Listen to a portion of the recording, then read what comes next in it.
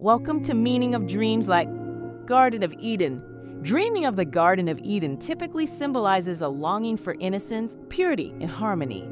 It represents an idealized state of perfection where life is free from corruption and negativity. This dream might reflect your desire to return to a simpler, more peaceful time in your life, or a yearning to reconnect with an unspoiled, pure aspect of yourself. It could also signify a deep need for spiritual growth, new beginnings, or a reconnection with nature, indicating that you are seeking balance and tranquility in your current life. However, the Garden of Eden also carries the themes of temptation and loss, stemming from the story of Adam and Eve.